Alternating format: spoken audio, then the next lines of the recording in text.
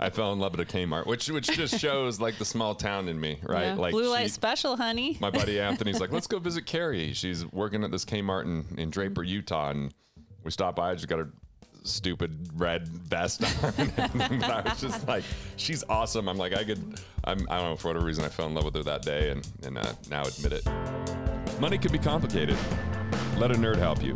We're here to demystify the complex nature of money by getting you answers from financial nerds and whiz kids. Welcome to Ask the Money Nerds, a weekly segment of the Wealth Labs podcast where we answer your most pressing money questions.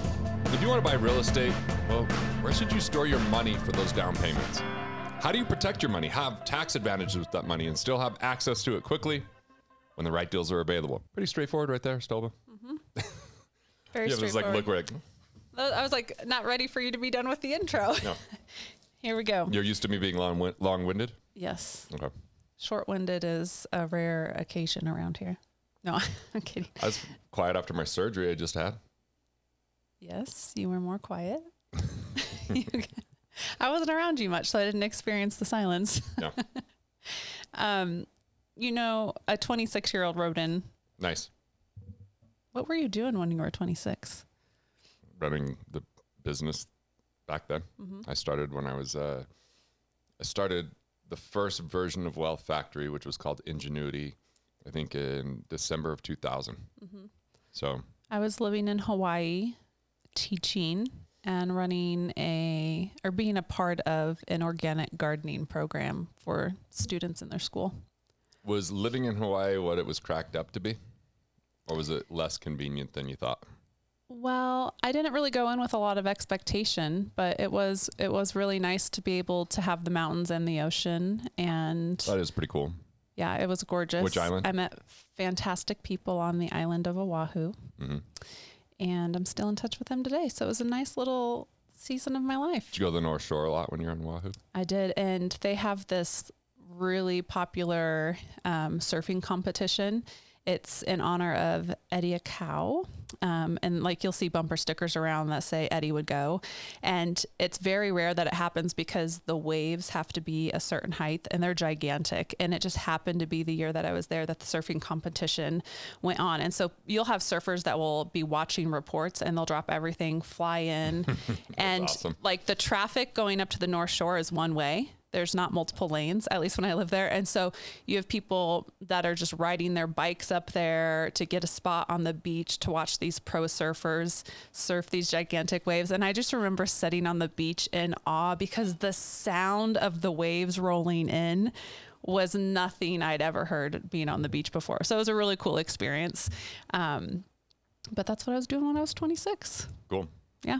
Okay. So George, he's the 26-year-old entrepreneur that wrote in.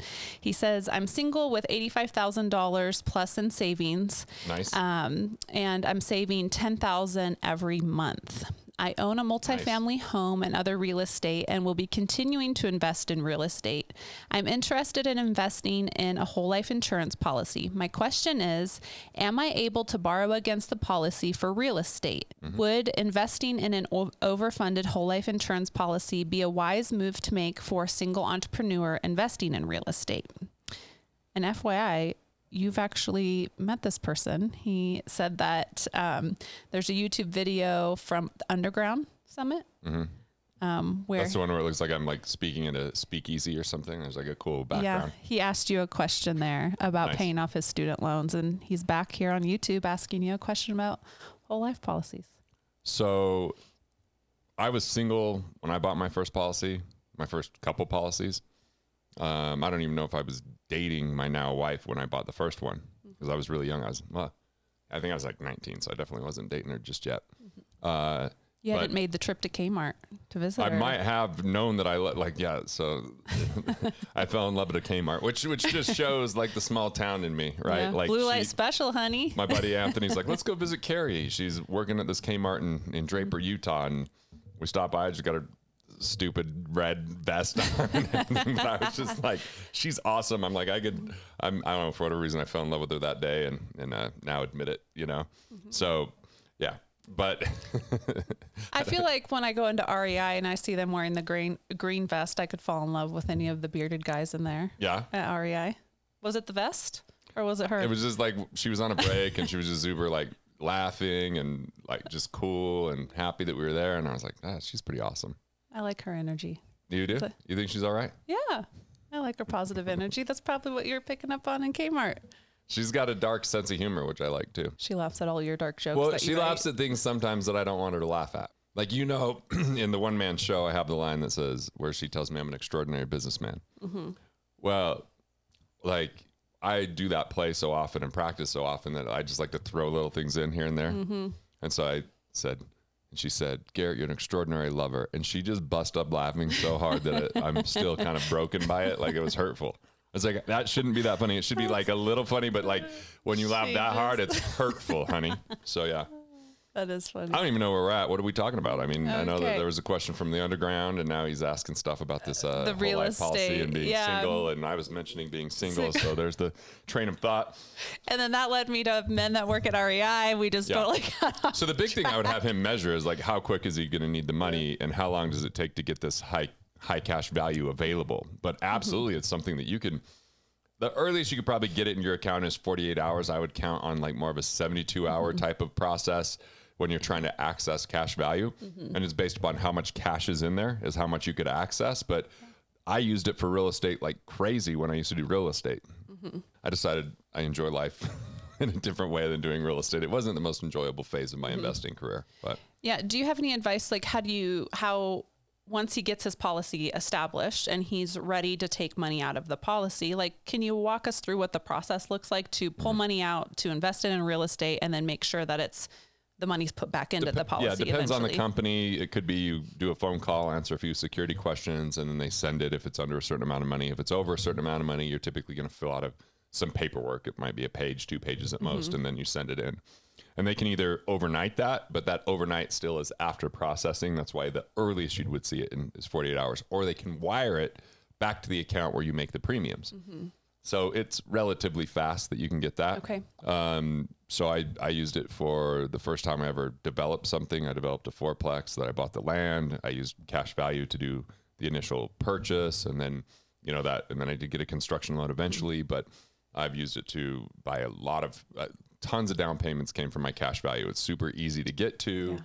It's long term. It's going to do much, much, much better than a savings account. And it has tax protection that a savings account doesn't. It has, liability and bankruptcy protection that it doesn't have. It has additional benefits. It has guaranteed interest rates that are higher than that, or dividends that can enhance it even further. So it's a great place to do this.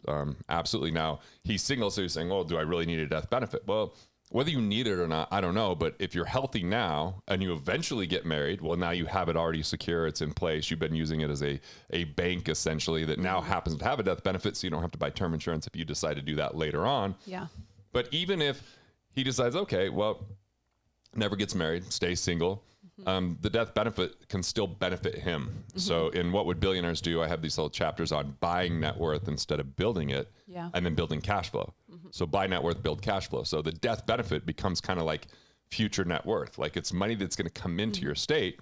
So why not utilize that knowing that it's going to come in eventually to enhance cash flow today? Yeah. So for example, if he's got real estate, he might be able to use a charitable trust to sell that real estate or donate it to a charity, get a partial tax deduction, sell that real estate, pay no tax on the sale of it, and then get an income off of that full amount inside of the trust while he's alive. The charity keeps whatever's left over when he's dead, but the death benefit could come back in if he does have heirs at that time. Yeah. Right? Okay. Or that's next level. Yeah, maybe having a bunch of paid off property, he could use the death benefit as collateral to unlock that equity through like a reverse mortgage when he's older. That would be tax free. The death benefit would pay that back, so the properties wouldn't be in jeopardy. So there's ways the death benefit could benefit him even if he's single. Especially maybe there are really charitable things that you'd like to have happen. It could be great. Just the fact that there's cash value is awesome as well. And I think that's his bigger play here. So it's got to be with the right company. It's got to be overfunded properly. I would definitely go to cashflowbanking.com to have them analyze the different companies and options and opportunities there. Want to continue the path to be a better investor? Make sure that you're not losing money and taking too much risk? Well, click here and learn about strengths vesting.